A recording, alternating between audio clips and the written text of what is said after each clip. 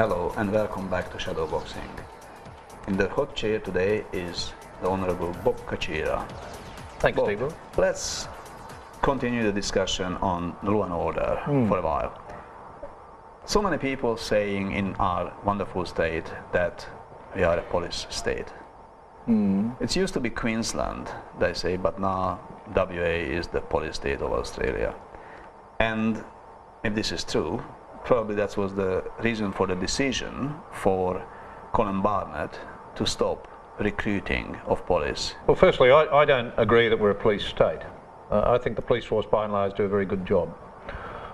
They are under-resourced. We do need more police officers because our city is expanding at an enormous rate, and you can't police in the same style. So what do you think, what was the reason for Colin Barnett and Co to stop recruiting for 1 year? Well, it's a great way of saving money at the end of the day. It's all part of the service delivery that's being cut back and the cost cuts this government is now imposing on us, mainly because of the levels of debt that they've incurred in the last 4 years.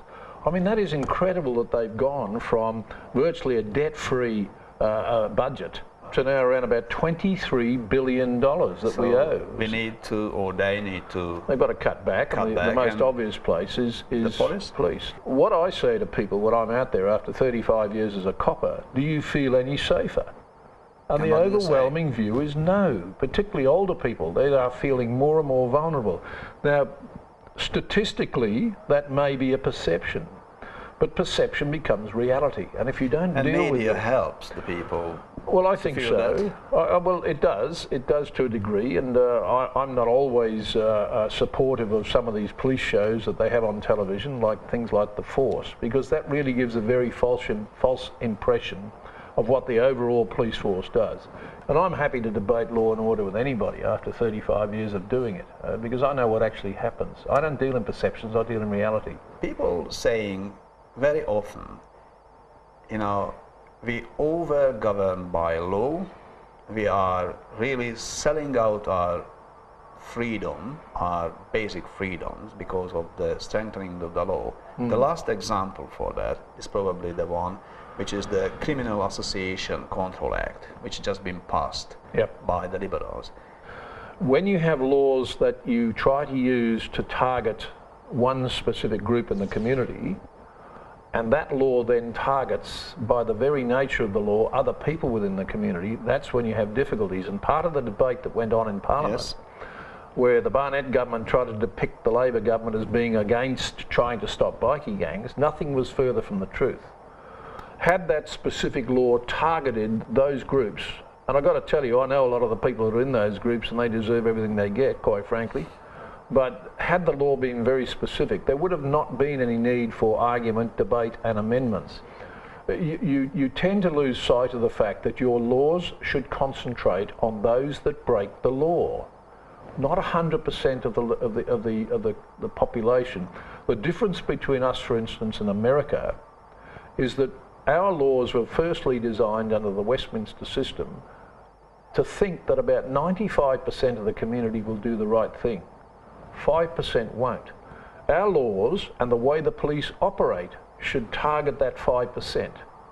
We shouldn't be bringing in laws and practices that target 100% because of the minority that make it bad for the rest of us. And we've seen that with many of the legislative changes in terms of drinking, in terms you mentioned earlier on, some of the drug changes. Yes.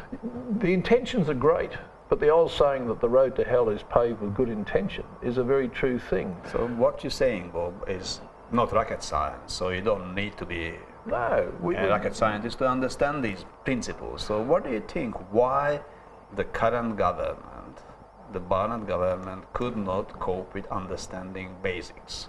Like that's what you just said. Well, look, it's easy to be populist. It's easy to come up with so-called popular decisions. It's not always easy. This is the way to win the election? Yeah, of course. Politics is always about winning elections at the end of the day. This is why I got into trouble when I was in Parliament before, because I tend to be fiercely independent in my views, and I tend to want to lead from the front. So what's happening if you go back to Parliament, or when you get again into trouble? I probably will. Look, I said, when Mark came to see me earlier this year and asked me if I'd come back to Parliament, I said, you realise what I'm like, Mark? And he said, look, I realise that, Bob. He said, but your value is just that. Okay, on that note, Bob, the selection.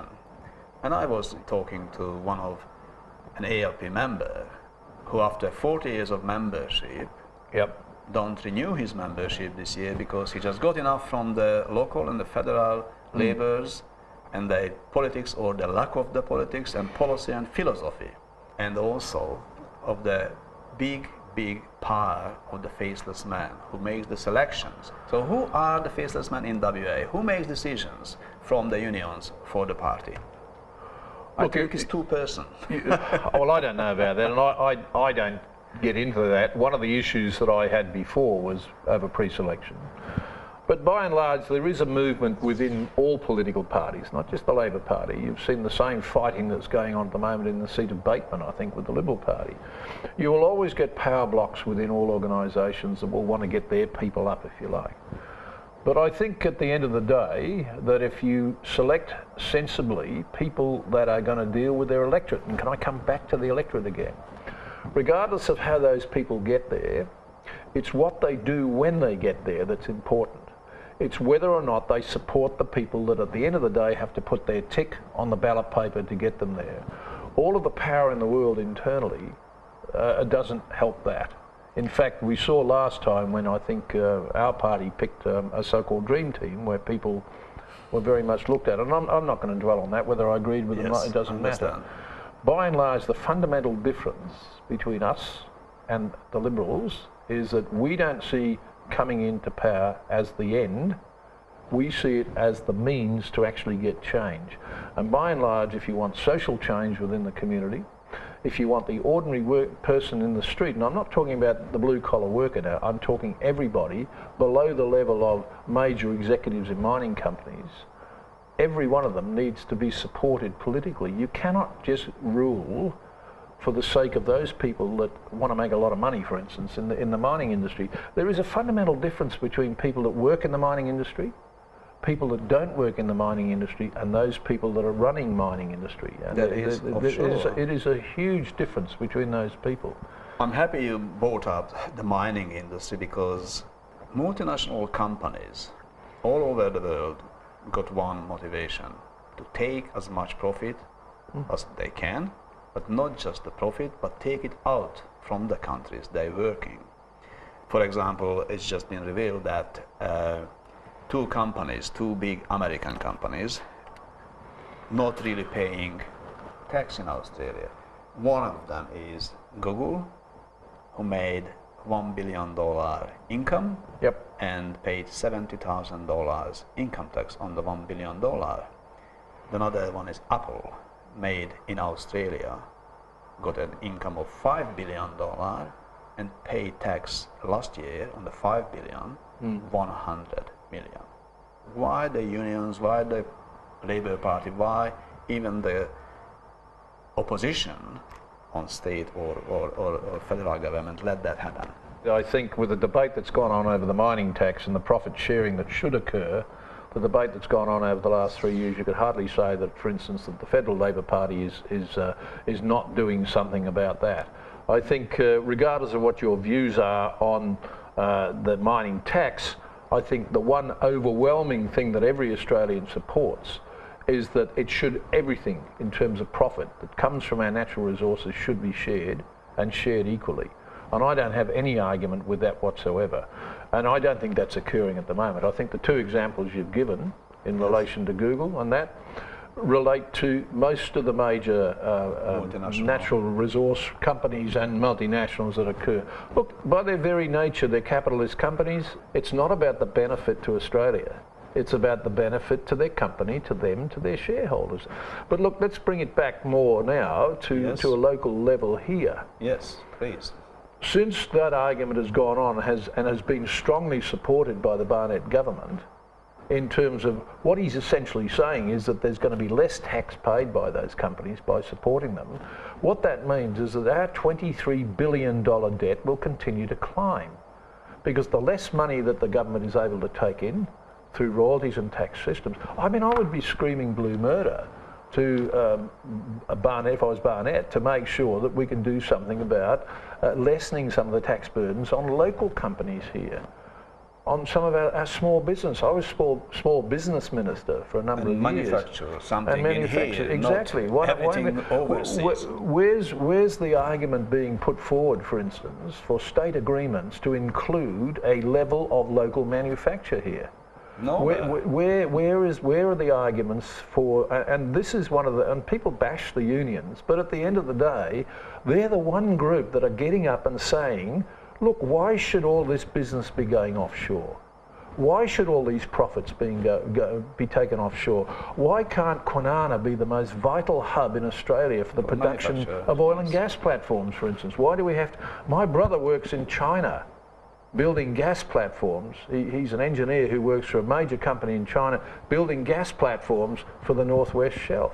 Why aren't those gas platforms being built here? Why isn't the tax that's going offshore being diverted back into Western Australia to be able to reduce the costs, reduce the capacity to produce, and allow the unions and allow the local West Australian that's not working in the mining industry, the local kid that can't get from it. Exactly, you've got to spread the benefit. But it's not happening in here, so it's not. You think you're going to stand up for that if you've been elected? Obviously, if I'm talking about it, of course I'm going to stand up for it. And I'm not a policy maker at this stage. I'm simply a candidate. But I just look at it and I think to myself, look, the one thing I did realise when I first went into politics, when Jeff Gallop came to ask me to stand when I was still in the police force, I looked at the Labor viewpoint, the Labor manifesto, if you like. I looked at the Liberal Party manifesto, because I also had an approach from the other side of politics back in those days. And so what was your conclusion, Bob? That if I want to support my community and my local electors and the local community of Western Australia, the best thing to do was to vote Labor and, quite frankly, support Labor. And yeah, look, there's some philosophical viewpoints that I don't always agree with my party. As I said, I got myself into a bit of trouble last time for doing that. Yes. But at the end of the day, basically, I like to make sure that my kids, my grandkids, will have an equal life to those multimillionaires that stand on a truck in Forest Place and say, axe the tax. I like to see some of that flow back to us, not from a federal perspective, but from a local perspective. Well, good luck for that. That's a mission for you. Thanks, Tibor. And thank you for being with us on Shadowboxing. My pleasure. And thank you for watching us. And we're coming back next week, same station, same time. Thank you.